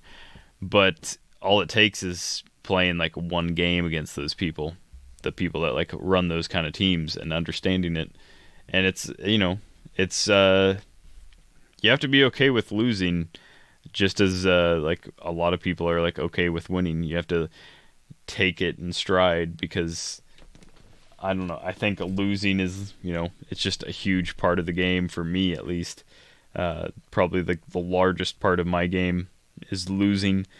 But I probably played Heroclix for 8 months before I won a game at our weekly events. Yeah, that tracks. That's about like how well I did. I played for quite a while until I finally like realized, like it never like truly clicked with me. It was never like a like eureka moment kind of thing. But there was a few times where I just had like a lucky build. I just had the right synergy, and I was like able to capitalize, and then time got called at the right spot or whatever. Same. And I was able to win. Lucky build. So basically, I was always just throwing things that I thought were cool characters or cool mechanics or things like that on the team without giving any thought to whether or not they worked together. And I just got lucky, and I was like, oh yeah, I'm going to take Undertaker, and I'm going to take XDPS Sabretooth, and this other monster thing. I don't even remember what it was anymore. And they're going to be on a team together. It turns out that's when I learned, like, oh yeah, this charge flurry with these bonuses, that's pretty good. And it made me think about like why the figures that I did well with did well. But I mean, we're digressing way too far from the point. I think the like main thing is that everyone kind of wants to do well with Heroclix, but at the same time, it's like varying levels of how we want to do well. So when it comes to me, like I am perfectly fine with going on like a month-long stint of not winning, but there's clearly people that don't like that, and we have to kind of like mesh the whole, like, as we've already kind of said, the goal with this is to kind of mesh all of the groups together. We want a singular venue that can appeal to all the types of players. We want the competitive players to have like a place, but we want that same place to be, a place where more casual kind of players can like work. And so in a situation where we've got people that are constantly losing, that's not necessarily the worst thing, but we also kind of want to steer the more competitive people into like a direction where we're like, hey, have you thought about like kind of challenging yourself in like a different way, like kind of like giving yourself a handicap? Is that kind of what you were thinking as far as like when you talk to them? Yeah, you can do that. It's definitely, I mean, there's no one size fits all solution.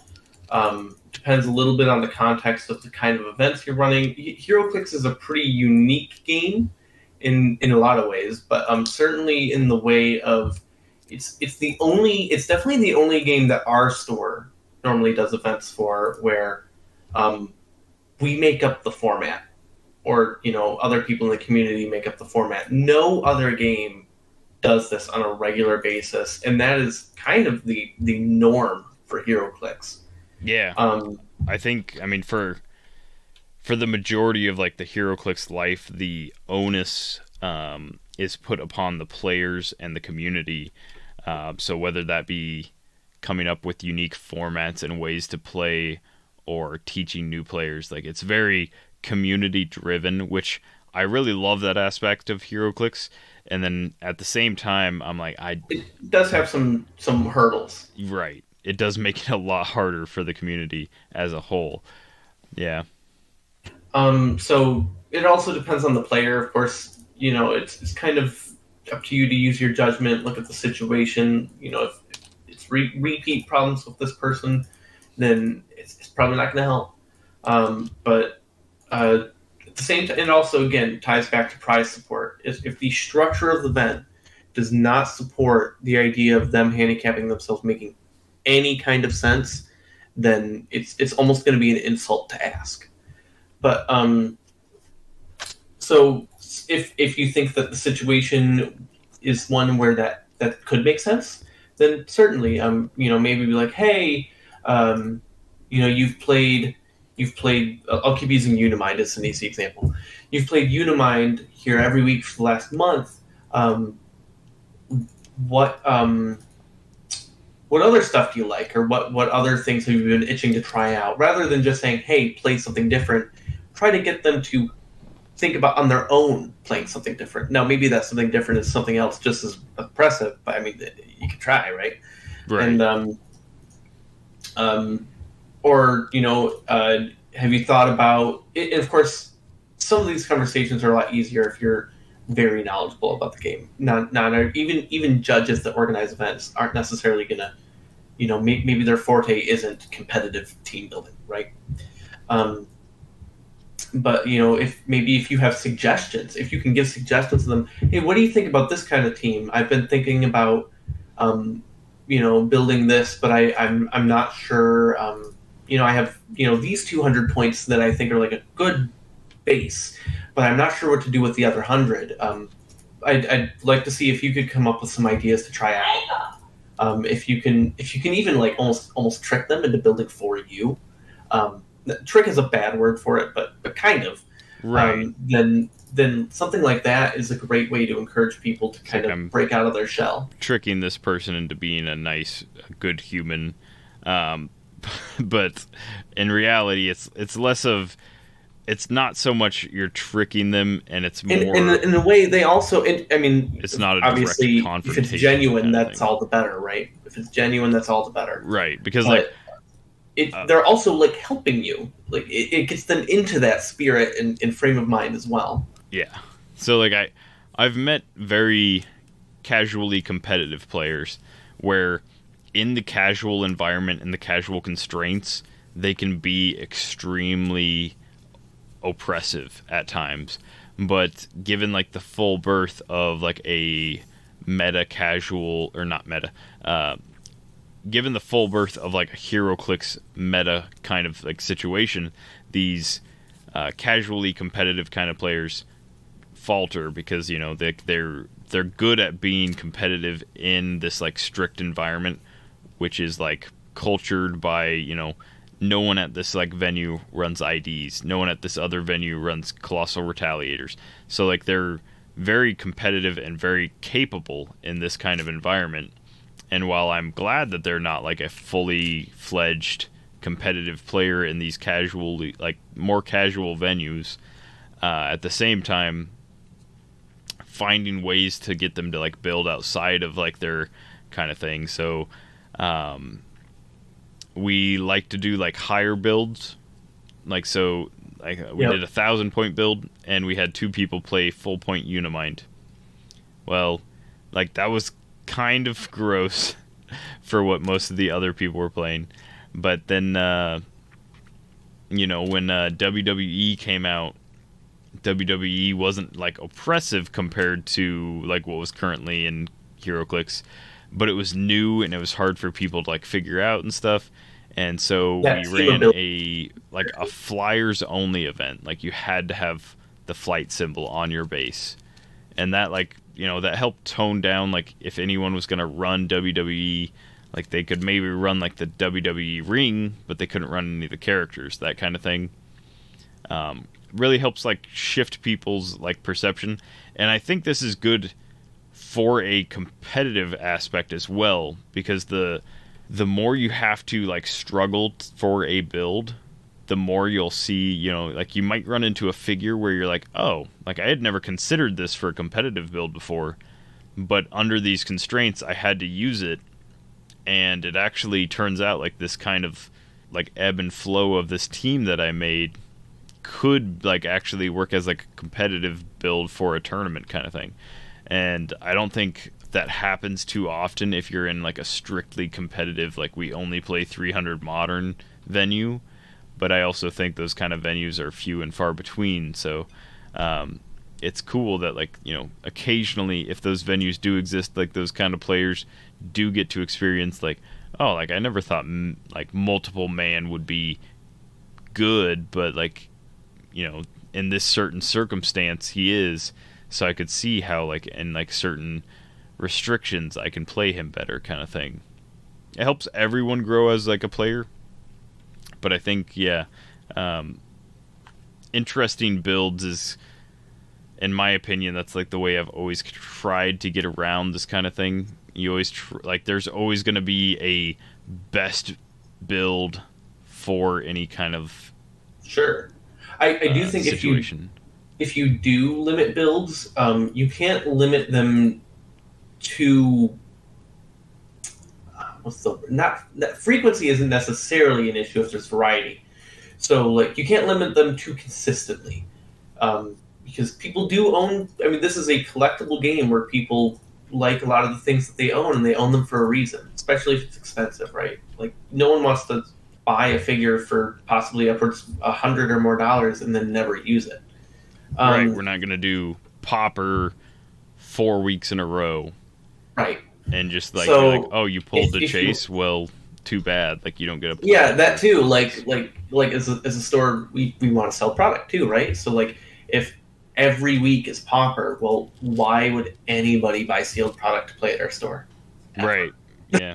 If your only venue, like, only allows, like, you can buy a CUR of a set for $40 to $60, and your venue only allows commons and uncommons, why would you ever pull from boosters? I mean, other than, like, the lottery aspect, but, like, yeah, there's no reason to, like, really pull from boosters and keep the product, if that's the situation, because, yeah, like, any super rares or chases that you have, which, that's another thing, like, I know a lot of, like, newer players will kind of get the aspect of, like, well, it's just the chases and, like, super rares that always, like, beat me down.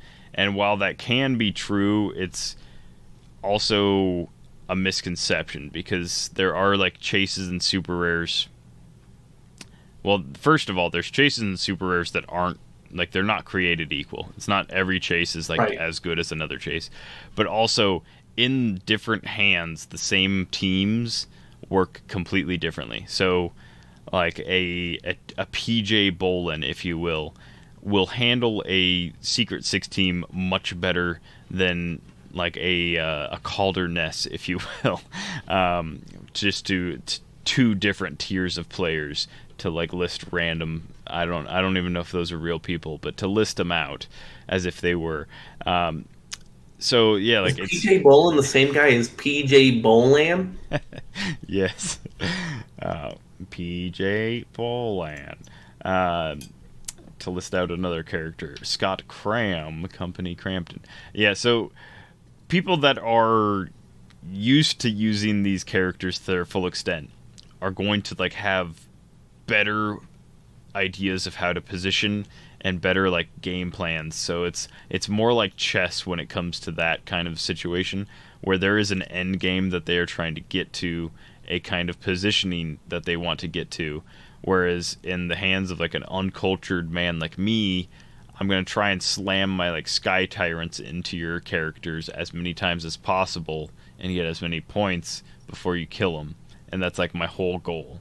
And so if you handed me Secret Six, I'd probably spend the first 20 minutes of the match rereading Scarab.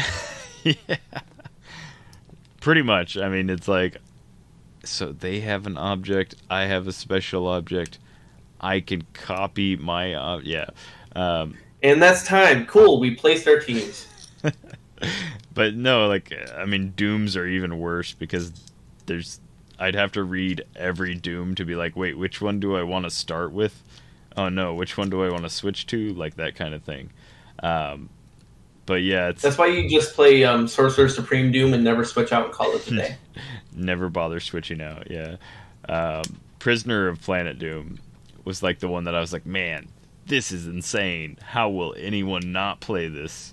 And then no one played it because that's how I work when I think of good things. But yeah, I think when it comes to like building competitively, you can net deck and you can build like really solid teams, but it still takes a skilled pilot to run net decked or you need to understand teams. You need to understand why the figures are on the team together. I mean, like, Absolutely. It doesn't take a lot to go, oh, well, this is my primary attacker, and hey, they're doing melee attacks, and oh, this has power. They probably want to stand next to each other. Right. But there's lots of times where there's abilities that less so now that we can't push to clicks, but there's lots of situations where you have, like, weird interactions, or maybe you have an equipment and you're not actually sure who's supposed to equip it, or things like that. But even beyond that, like, mid-game positioning, you know, like you might like figure out like, okay, like I want, or what do I do if I set up this, and then Scarab's gonna copy this, and then I'm gonna TK like this and that, but then you get your like Sky Tyrant across the map and he crit misses like the first attack, exactly, and then like you're sunk and you're just like, oh, I didn't plan for that. Well, like that's always a possibility, and there's always like, you know, with a more competitive mindset and like plan, there's always the possibility that like even the most casual player can capitalize with the right kind of build. I know early on in like my career, when I was playing the 300 point Age of Ultron Hulk, who had like 2 stop clicks and could regen to full from his bottom stop click. He gained rage tokens. Like, he was just a crazy monster dude. I got beat by my judge at the time was running the Great Lakes Avengers. And I got beat because they had great synergy and he had great placement, and he just managed to just outplay me. Like, it was simple as that. Like, his team was much worse than my one figure by far, but he managed to outplay me to the point where I just could not capitalize at any point. And I don't want to say that like that's what you have to get your casual players to do, but you have to realize that like not every person that comes in and is super competitive is going to be at that kind of like level where they understand, like, you know, they might be playing the competitive pieces, but that doesn't necessarily mean that they are playing the most meta way possible. They're playing the like most competitive piece, but not necessarily they're like playing the most competitive way. And so that's another factor to like realize, if you're gonna limit stuff, maybe this is a Magic story, but it's applicable here. We had a customer he's since quit the game, but he played Magic for over 20 years, and he's always been very good at the game. And he spent a lot of money on the game, and he played against someone that was new to the game, and the person was complaining, well, oh, you only win all the time because you spend, you know, hundreds of dollars on your decks and you have all the best cards. If I had that much money, then, you know, then you would lose. And so this person, they handed them their most expensive deck they had with them, which was like almost $2,000. And then they're like, and you have your deck that's basically a $20 starter deck, right? Yep. Okay, so you take this, I'll take that. We will play each other. and we'll see how you do with my $2,000 deck. And he crushed him with the $20 starter deck. Yeah, I understand like that, like applicably to Heroclix, a very solid Pauper team can beat out like a team of super rares and primes and chases. That happened to me just the other week. I was playing with a friend, and he grabbed out a Justice League team that was based on basically the JLU starter. Like everything except for like one piece on the team was all JLU starter stuff. And I had this team I'd been working on for months that, had like, and it was Golden Age, and it had like relics and like chases, and it's probably the most expensive collection of figures that I own. And he started the game by hitting my whole team with Flash, and then Superman would just hunt me down and pummeled Red Skull into the ground. And yep. Yeah, even like the best fall sometimes. So I will never say that Heroclix is not a game based on money, because there's definitely aspects that lend to that fact. It helps for sure. Sideline for like ever since ID cards, and then even slightly like before ID cards, but ID cards were like the real big thing where it was like, thank God they rotated ID cards out of existence, at least in Modern, because that was like probably the biggest barrier to entry as far as competitive goes in a long time. And without that barrier, like Prime Batman, who's a very cheap piece, even though it's like a Prime, very cheap piece, can still completely wreck a team. I think I like where we're at with this conversation. We might have you back on, Alex, to continue, because it's a very intricate and hard idea of like how to culture a venue to not only accept all kinds of players, and by all kinds of players I don't mean like personally, I mean gameplay wise, play styles. Yes, all kinds of play style wise players, because it's a very intricate way that you kind of have to like weave these people together, and I don't think there's any quite like perfect answer, but I think this little bit of information that we've kind of shared might help people, that anyone that was like kind of on the edge and didn't know quite for sure, this might at least add to your little utility belt of knowledge, I think.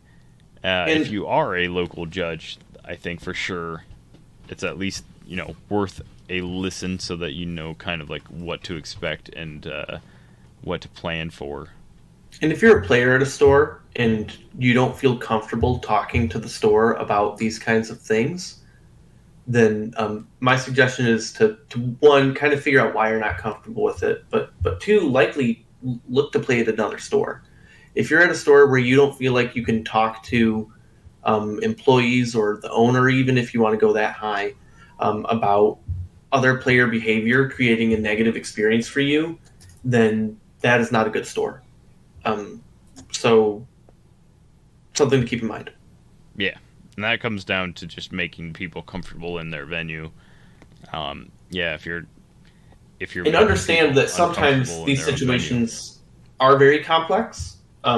So if they can't just turn on a dime and solve it immediately, they can be very complicated at times. Obviously, depends on the situation. Yeah, and it's not always like someone's getting preferential treatment because they're friends with like the store owner, or because they've been there longer. Sometimes it's truly, it's just a real hard idea. Like, it's a real hard thing to process. Like, this player that's been coming here for 5 years, he plays too competitively, and maybe your store owner just doesn't know how to like curtail that kind of behavior. They're just like, well, like, that's just how they play. I don't know what to tell you, because that's just how they play. And if that's the case, maybe have them give this podcast a listen. I don't know. There's probably better like venues and areas to point people in, but I think that for sure when it comes to Heroclix, it's not a bad place to start. And it, you know, especially from like the Magic kind of tournament like background, they've been doing much bigger, much better kind of tournaments and applying to like, you know, Friday Night Magic, and they've got Commander stuff. They've got a lot of different like things that attract a lot more people than Heroclix for, I'm assuming, about the same reasons. It just happens to be that like Heroclix is a slightly much smaller company. So, well, WizKids is. And I wish that WizKids had WotC money. Oh my god, that'd be Yes. that'd be so great. I do too, for multiple reasons. But with that, Maybe we should convince Hasbro to buy them. NECA, please sell WizKids to Hasbro. That'll be my next chain email letter. I'll get 30 signatures at least. With that, we're gonna end this issue of New Clicks on the Block, and we're gonna go into a Simeon Legend Jedi trainee Padawan tip of the week. I think my uncle knows him. He said he was dead. Oh, he's not dead. Not yet. You know him? Well, of course I know him. He's me. This tip of the week is pretty simple. It's called Don't Be a Jerk to WizKids Marketing Team. Wowee, I thought this was a real simple thing to do, but hey, there's real people on the other end of the WizKids Marketing Team. All they're trying to do is show people on social media their cool products, and when you constantly badger them and pester them about Heroclix, not only do you look like a real weirdo jerk person, you make this community look like a real weirdo jerk community. So please stop pestering WizKids on their non-Heroclix posts about Heroclix. It's super weird, and it also makes us all look pretty bad because, man, like, I do not care about their summertime Jazzy J, Jeff, Fresh Prince game. I have no idea what that game's going to be like. I also just probably will never buy it. But you know what I also won't do? I won't comment and be like, where's WWE Wave 2? Give me new clicks. Because here's the thing. WizKids is a company that sells multitude of products. And as Alex can confirm, Heroclix isn't even like their top seller. So their whole bottom line kind of relies on this other stuff that they tend to like push. And the reason they push it is because it makes them money, and it allows them to keep making these products that sometimes don't sell well enough to be like fully, you know, profitable. So the more you complain and annoy their marketing team, the more I think they're just gonna like shut down as far as like a marketing team. Because I know I would if I had to listen to, you know what else is fresh, knowing what release dates for the second wave of WWE Heroclix. I don't know who this is, but like I also really want to know the second wave of WWE Heroclix. When they know, they will tell us. But yeah, that's the thing. I can confirm if that. they had any more than just the 3D renderings, they would let us know. They want to make money. It's not like they have them secretly hidden away. They have a good reason as to why they're not sharing them. As frustrating as it can be, please, as this is your tip of the week, please be nice to WizKids promotional team, because they probably don't know any more than you. They're told like, hey, here's this new thing, go post about it on social media, and that's all they get. They don't, you know, when they get like 5 questions like, where's this? What's the ruling for that? Why is my ID card no longer valid? They don't know. They have to ask someone else at WizKids. It's a small company, but like these definitely aren't. This isn't like Kenny Pena behind the Twitter handle. This is a completely different person that does not play Heroclix for sure, So please be nice. And not only do they not know, they also don't have any ability to change the outcome. Yeah, that's the big thing is no matter how much you scream and whine and like kick your feet, this person cannot go to like Justin Zoran and be like, Twitter is demanding answers, Justin, give me them so I can respond. Like, that's not how this works. That's not how this will ever work. WWE Wave 2 is somewhere in limbo currently. And until they know like when and how they can distribute it, that's where it's going to stay. And it really sucks. I really don't like that. I really want WWE Wave 2. But at the same time, I'm not going to make somebody's day worse because I don't get what I want. That's just stupid. It's dumb.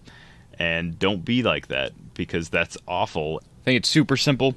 If they post about Heroclix, feel free to ask them questions about Heroclix when they're making posts or when VMuse is doing one of her videos.